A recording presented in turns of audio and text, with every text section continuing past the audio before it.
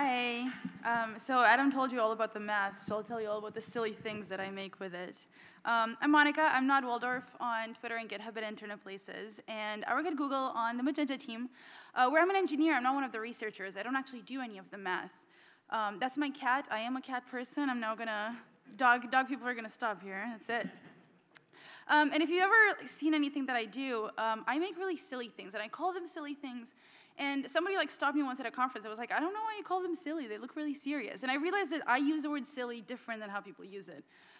It doesn't mean that they're not serious or not important or didn't take a lot of time or I don't really care about them like they're my babies. I do all of these things. I'm obsessed with them. But I call them silly because otherwise I would have to call them art. And art is kind of a loaded word, and I would never refer to something that I make as art. Then Monet and I are in the same area code of interests, and that's really, really weird. It's a conversation for my therapist. But if you call them, people get very serious and tense when you call something art because we're taught to judge art. I'm an artist. Oh, what kind of artist? Are you like a fine artist or do you things with computers? But if you call them silly, people get to relax and sort of enjoy and experience them, which I think is much funner. So I make silly things. This is one of the things that I made recently. It's called MIDI City 2000, and it literally builds cities out of rock and roll. If you think about a melody, it's got these different instruments, they have different notes. And if you think about these notes coming over time, they have heights because they have pitches. So basically, a melody is made out of these little neighborhoods of buildings where the different neighborhoods are the different instruments, or the buildings are the notes. What song do you think this is? Obviously Aladdin, because the Magenta team stole my Aladdin from me. It's a whole new world. But the thing is, once you think about melodies like this, you can start messing up with them. So you can decrease the density of buildings, or you can just get rid of some of those rows. And what happens is that you get a new song.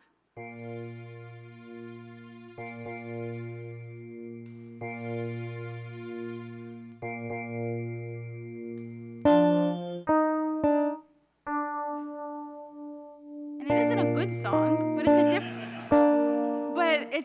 It's a song. It's a song that didn't exist before. You remixed a whole new world, and you got this thing. Actually, I played with Aladdin for 30 minutes, and then I put it in GarageBand, and it's my only SoundCloud song. It's wonderful. But these are the kind of things that I want to build. This is the thing that I really like because it's both visual. You make beautiful new neighborhoods and cities that don't exist, but it's also a music instrument. You make music in a really strange way. And this is a silly thing. This is the thing that I do. And I make these things because it's good. I like it, I have fun making it, but it turns out it's actually objectively good to make things. There's this Business Insider article from 2 years ago called Why You Should Make Art Even If You're Bad. And hear me out, I tried so hard to make a joke about there being an art article on something called Business Insider, and I couldn't, so if you have one, please let me know. I have to give this talk again. But there have basically a whole bunch of science-based studies about why making shit is actually really good for you. Turns out if you do freeform art for 30 minutes, your cortisol levels decrease. You literally get less stressed out and less anxious. If you doodle while you're learning new concepts, you form different connections in your brain, and you remember them differently, and you can reason through things. Making things is objectively good. So I make these things because it's good for me. It's how I relax. But I also make these things so that you can make silly things with me, so that you can relax, and so that you can reduce your stress by making a really weird song out of a whole new world or whatever MIDI you upload to it. This is why my favorite things that I build are the ones where you get to interact with. I'm not very good at static visual things or static art or anything like that. I make things on the web because I'm obsessed with the web as a delivery platform where you can go and click and make wonderful and delightful things out of it. Because to me, that's what generative art is. And that's not the definition of generative art that most people use. Generative art tends to be whatever you produce out of an algorithm. But to me, generative art is something where you take my code and it's a little bit of you, and there's this random surprise of delight that you didn't see coming. The part of you is really important. I want it in some way to extend your creative process, because even if you don't think of yourself as a creative person, which is weird because you're something with art in the name, you are a creative person. Everybody has these creative ideas that they want to build. So this is the kind of generative things that I want to build. The first thing that I ever did on this topic was called Emojilate. And fairly straightforward, you upload an image, I pixelate it, and I replace every pixel with an emoji of that color. You can zoom in and change the scale, and then have more pixelated or less pixelated and more emoji. And I like it because A, emoji, and B, it's fun. But I thought it was a really weak example of what I believe to be generative art, because two things were missing. Your creative expression wasn't there. Sure, you're the person who uploads this taco, but you don't really get to control what it outputs out. You can't be like, I'm having a bad day, and I wanted this to be a really goth taco and only have, like, you know, rain clouds on it. Emojilate gives you what Emojilate gives you. You can't really control that. And that random delight wasn't really there either. Emojilate is really fun exactly once, because once you've emojilated an image, you know exactly what the second one is going to look like. Once you've seen this taco, if I upload like a picture of my cat, you know pretty much how it's going to work. But if you think about MIDI City 2000, even though I've shown you an entire melody, what it looks like, you have no idea what's going to happen if you put in Mozart. You know what Mozart sounds like, and you can maybe imagine that a symphony has different instruments, but you don't know what they look like. And that's why it's fun. Every melody that you upload, it's a weird, different city that you didn't expect to look like that. Emojilate, not so much. And in order to fix this problem, because I was sort of stuck in a rut, and I'm like, well, I made a thing that's fun for like one use, I introduced rules, and I was really happy Mark talked about this, because I'm obsessed with rules in art, because I think they're really important. Rules in life are really important, but having rules in art, I find, simplifies the problem and forces you to be creative in a way that you're uncomfortable. In particular, for a couple of years, everything that I made had to be about emoji. And once I set this rule that what I produce has to use emoji and has to look like an emoji, then the thing that I had to be creative about was how you interact with this emoji. What do the emoji do? Like, do you move them? Do they react to things? Do you yell at them? What do you do with them? And that's where the creativity came in. Now that I work on the Magenta team, so most of the things that I work are with music, everything that I produce basically starts with a MIDI file. And then the interaction is, well, what can you do with a MIDI file? Well, you make it into a city, obviously. The next thing that I built was Emoji Garden. And Emoji Garden ended up being a stupidly popular project. Like, Monica Lewinsky and Susan Kerr from like different ends of the world tweeted about it, which I thought was incredibly strange. These are people that I've heard of. My mother didn't care about it, on the other hand. Irony. And Emoji Garden was also straightforward. It basically generated a random garden of emoji for you. And you can control the grid, and you could refresh it, and you would get this like pleasing little garden over and over again. But to me, this was again a failed art experiment, because it wasn't generative art in that way that I wanted generative art to be. There's not a lot of your creative process in here. Sure, you're the person who refreshes this image over and over again, but you can't control what's in this garden. Maybe carrots killed your family, and you don't want carrots in your garden. Tough luck, Emoji Garden don't care.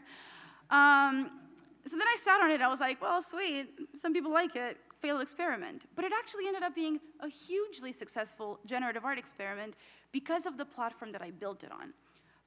It's built on something called Glitch. So Glitch is a new platform where you can write code and like look at other people's code and look at their output. It's kind of like the good days of GeoCities, where we learn from viewing other people's source. Glitch lets you host these little projects and sort of learn from other people and get inspired by other people. And in particular, encourages remixes. It encourages you to take somebody's project, remix it, and make it your own. And to me, this remixing is sort of the premise of generative art. You take something that exists there, and you like jiggle it and shimmy it, and it becomes something else that's yours. So what ended up happening is that people took Emoji Garden, and they made their own gardens. They generated more things from it. They made hedgehog gardens that only had hedgehogs and no other animals were invited. They made desert island gardens, which were terrifying, had spiders and crawlies and basically no vegetation at all. Hello, Las Vegas.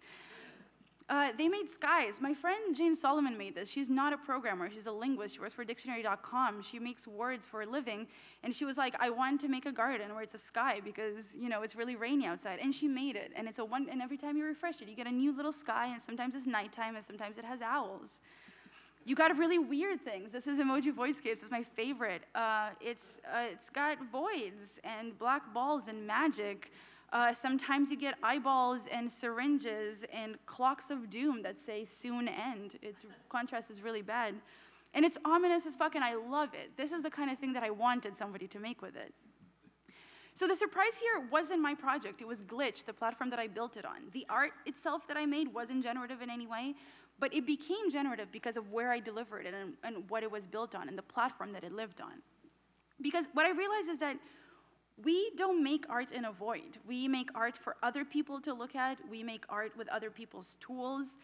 The things that we use end up shaping what this art looks like. If you give an incredibly prolific oil painter who's an expert at painting with oils, and you take away his oils and you just give him marbles, and you're like, well, good luck, make something with this. They'll still make something because they're still a creative person, but it's going to look wildly different than what it was going to look like if they had, you know, their oil paintings. So in this weird online world that we live in, the code that we use, the devices that we view this code on, the way we distribute it, all of these shape the end result of the things that we produce. And I think this is really important. So we have to think about these tools in a creative way. But in the same way, we have to think about code in a creative way. Because if you want to build visual things or visual tools for people to build visual things, the kind of code and libraries that you pick end up helping or stunting the thing that you're going to produce. If you think about a library like Processing or P5, which is a library that's literally built for visual arts, the goal is for you to draw things on the screen really fast. If you want to build visual things with it, you're going to have a way easier time using something like Processing than if you use something like C++ that was used for like reading files real fast. That's not to say that you can't make art in C++.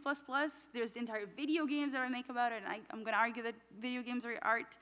But it's just going to be harder. And the problem is that the more time you have to like spend wrangling this code and making this platform that doesn't want to be visual, then you have less time to think about, well, what's the creative thing that I want to do with this? So this is why I think it's important for us to work on creative code and code that helps other people be creative.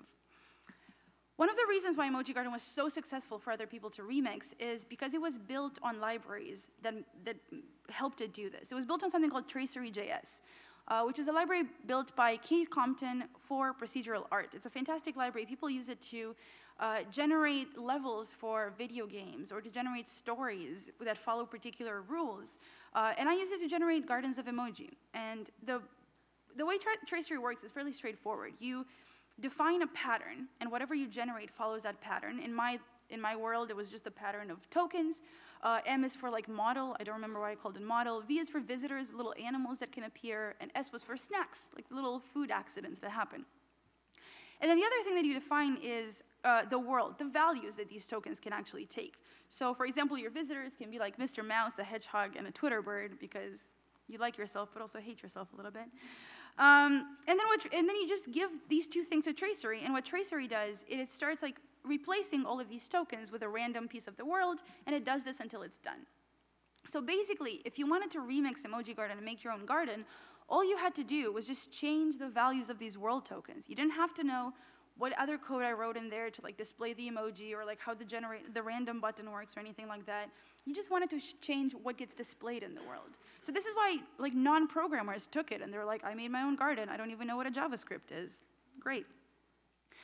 And what I realized here is that this is a really important thing. Tracery.js is a really important library built by a serious person that people use for serious things, like, you know, again, making games and stories and stuff. But you can also use it to make a grid of ominous eyeballs that tell you that the doom is soon. And I think that's really important because art doesn't have to have a point. There's no point in Emoji Garden. There's no point in, you know, the Voidscapes Garden. But it's fine if you don't get it. Somebody out there gets it. I really enjoy the Voidscape Garden. So that means that somebody has to make it. And if we agreed in the past, because Business Insider told us we should, that making things is objectively good, then helping people build these things is also objectively good, and it's important, because otherwise people wouldn't be able to build things. And I realized most importantly that this was like a thing that had meaning to me. This was the thing that I wanted to work on, and that's why I work on Magenta now. Because the entire goal of the Magenta team is to sort of build algorithms, build models, build tools so that creative people can do something with them, so that they can extend your creative process. Because for better or for worse, machine learning is everywhere now. It's in all of the software that you use to give you better ads that are more tailored towards you. If I go on my Instagram, Instagram has me like pegged to a T. It shows me like shoes, cats, and like weird gadgets and makeup. And it figured this out because of a machine learning algorithm that was like, Monica clicks on these things, gotta show her more of these. So it can help us with like really serious problems like self-driving cars and cancer cells, but machine learning can also help us just make better, fun things. And I don't mean like automating art or automating music, because I don't find that very interesting. That's how you get elevator music. That's sort of like computer generated, but sounds terrible, and you never put it in your living room. I don't make making art for me. I wanted to make art with me. I wanted to make music with me, because in my house, technology is everywhere. I have a water faucet in my kitchen that's literally voice activated. I tell it how many cups of water to dispense, and it does it. My garbage is I can also tell the garbage to open, but I can also wave my hand in front of it. Everything in my house has computers now. But I still make music in the same way that I did 10 years ago. I sit at a physical keyboard and I bang on it, a piece that I've memorized, and I still don't know how to compose, and I still don't know how to improvise. But computers know how to help me compose, and they can teach me how to improvise. So what I want is, you know, better, weirder, more surprising, more inspiring, more configurable. Oh, you guys can't see the text. Oh, that's tragic. Oh, it says like with me, and oh, well, come see me after. It's really pretty. But yeah, I want these like better, more inspiring, more configurable interfaces for music that sort of like let me play and like help me a lot along the way, like training wheels for music. Like this interface. So Adam mentioned Taro, which is a prolific Magenta JS user and developer, as in he uses Magenta JS to make awesome things. This is Incredible Spinners, which is a little interface to make music. He generated this grid of melodies with Music VAE, and then he made them in such a way that when you move up and down the columns, it's the same melody but in a different key, and when you move sideways, it actually changes the melody slightly, it changes the tones.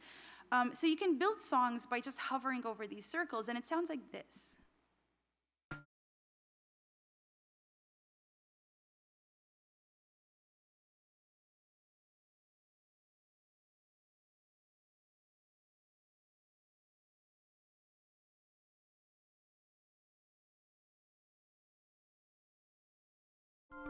And you can do this forever, and it sounds awesome, and you can actually make songs, and then you can, like, you know, put them up in MIDI and then take them to Ableton and do whatever you want with them.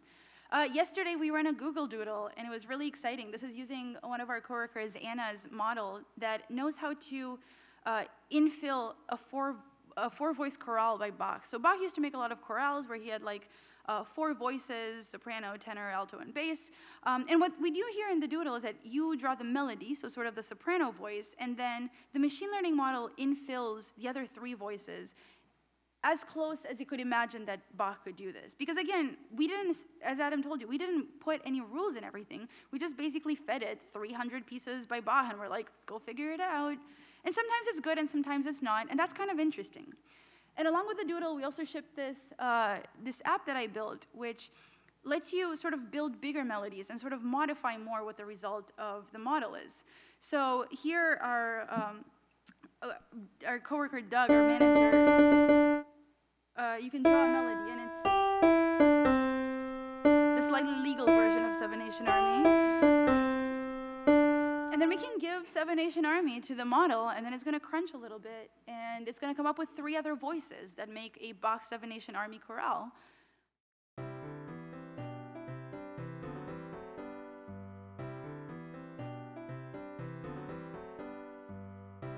But you can also configure the model and be like, I want it to be less random, I want it to be more rigid, have longer chords, you know, stop improvising so much. So you can do that, and then it's going to sound slightly simpler.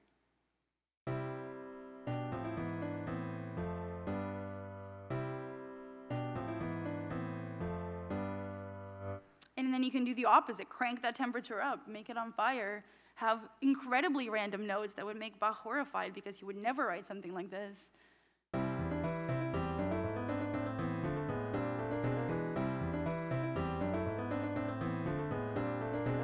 And again, it doesn't sound great, it doesn't sound perfect, and that's fine. Mistakes are great, because now, even in this app, you can like start erasing the notes you don't like, you can like add more notes that you think should be there, you can maybe infill, you can export this to MIDI and again, take it to your favorite music maker, you can put it in GarageBand, you can do whatever you want with it.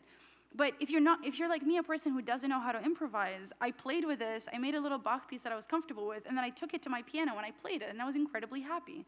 This is a, you know, an interface for music that I didn't have before that actually helped me make music. And it doesn't have to be on the web. It's on the web because that's the thing that I do. But you can make physical awesome interfaces out of this. This is something called Piano Genie, made by one of the Magenta residents, Chris Donahue, where instead of playing 88 keys on a piano, why not play 8 and sound better than I could?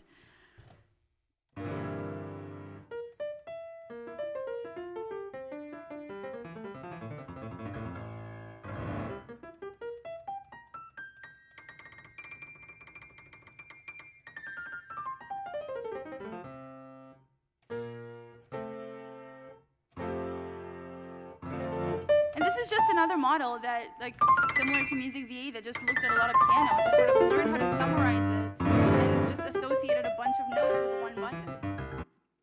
And it's not all about music. We make a lot of music, as most of our team is musicians. I really care about art. You can also make art with machine learning.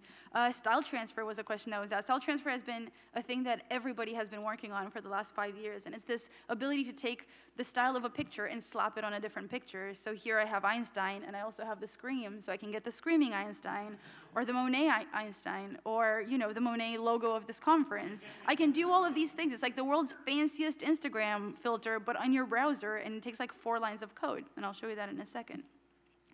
Adam also showed you the sketch model, where, like, we've learned how to draw cats from other people drawing cats. And he said that we look at one of the things that we can do is look at the strokes and learn how to continue strokes.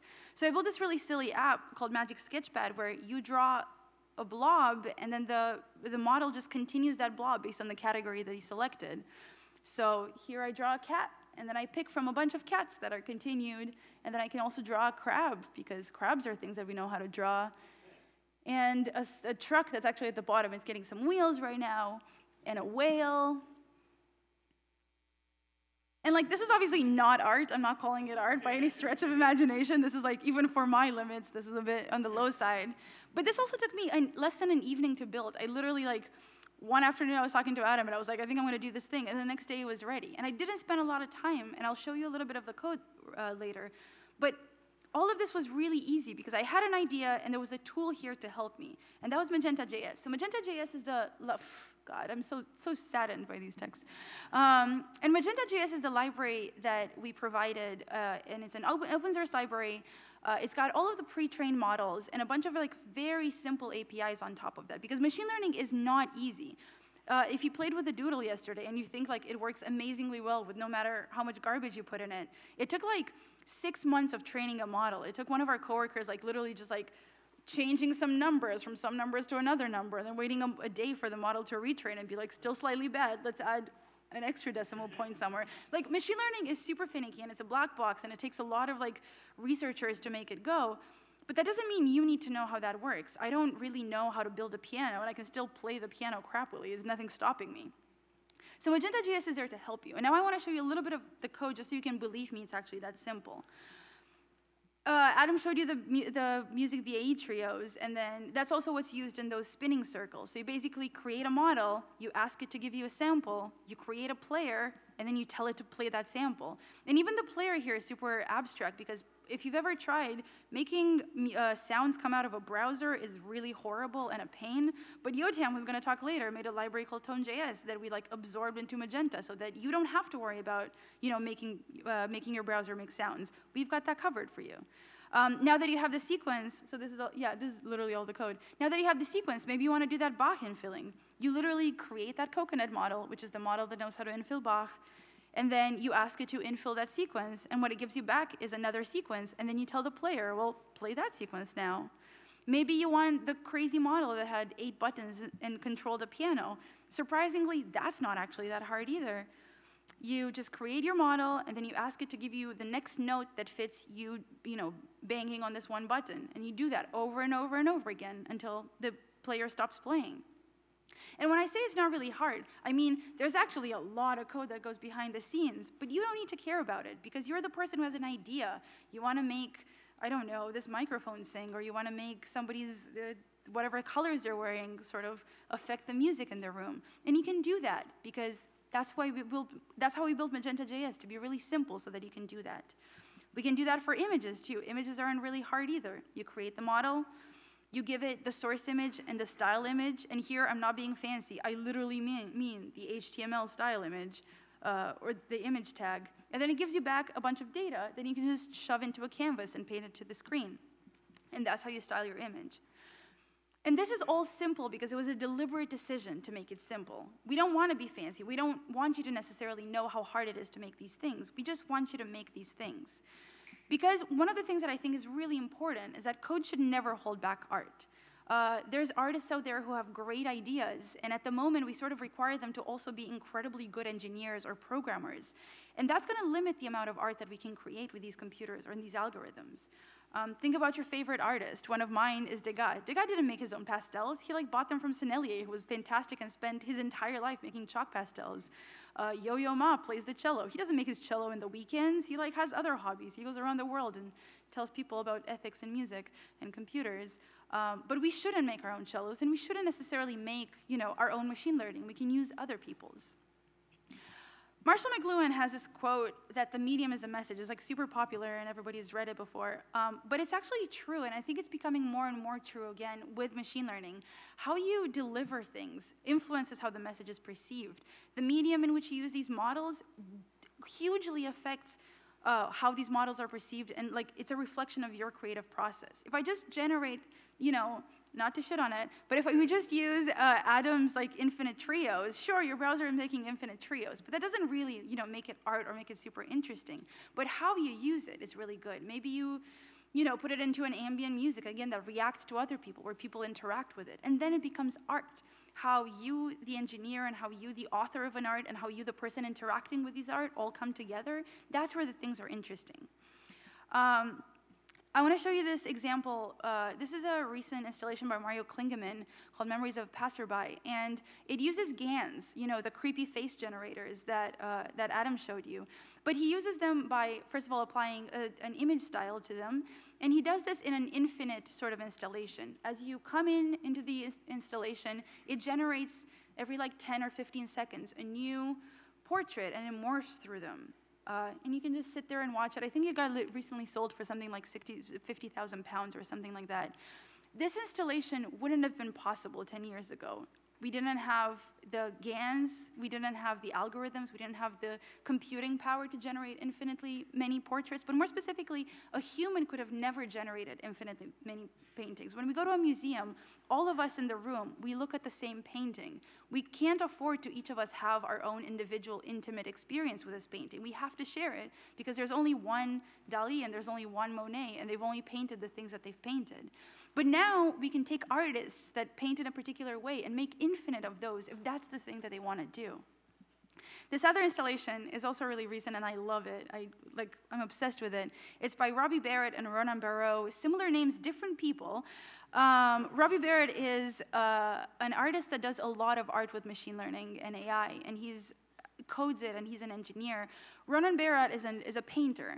So what they did here together is that Robbie generated a bunch of infinitely many skulls with, again, in the style of Ronan Barrett. So here's, again, this idea of we're not displacing artists, we're just using them.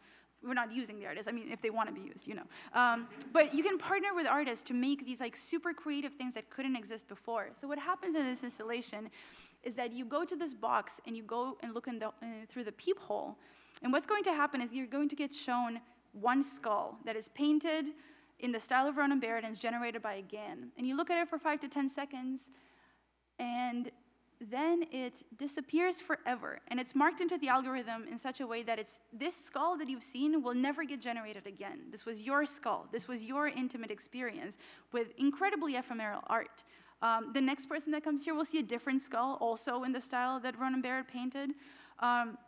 But it's going to be a different skull. It's not going to be the same skull. Nobody will see the same art ever again. This was an art that existed for 10 seconds. And again, this wouldn't be possible without machine learning. It wouldn't be possible without computers. Who has time to generate? I don't even have time to generate one cat drawing for everybody here in the room, and I'm not even that talented. Imagine if I were talented and it took me weeks to do this. This installation was shown alongside a static art installation where Ronan Barrett actually painted these skulls, so you could see the physical art in this weird machine learning ephemeral art, which I think is fascinating. I'm going to leave you with this quote by Brian Eno that I learned about when I joined the team, which is that whatever you now find weird, ugly, uncomfortable, and nasty about a new medium will surely become its signature. The distorted guitar sound is the sound of something too loud for the medium supposed to carry it. Everything you love at one point was weird. There was a time before we had electric guitars. I know, it's gonna blow your mind. We didn't used to have guitar pedals. We didn't used to have pop music. Rock music, impressionism, cubism, Swedish chairs that you assemble in your house, all of these things were at some... Helvetica. All of these things that you then now use and you take for granted were at some point, looked down on by most likely a white man in the room. Not in the room, but you know what I mean. And making art with music and algorithms and computers is not in any way different. It feels uncomfortable. It's really new. We're not really good at it. We generate a lot of things that kind of look weird and ugly. But we're going to get better. We got really good at pop music. We make a lot of money out of it. So just because it's uncomfortable, it doesn't mean we shouldn't encourage it to grow. We shouldn't build tools for it, and we shouldn't be excited about what it's going to do. So I think building serious things is really important. I think focusing on real issues like infrastructure and solving diseases and self-driving cars is important. But I also think that building silly things and having fun is really important, and creating art and music. And I want more of us to do this. And I think this means that some of us have to start building these serious things like Glitch and Magenta and GANs in a way that's targeted not necessarily, again, at doing the really serious thing like curing cancer, but at generating a random painting of a skull that you can look at for 10 seconds and then it disappears forever. Thank you.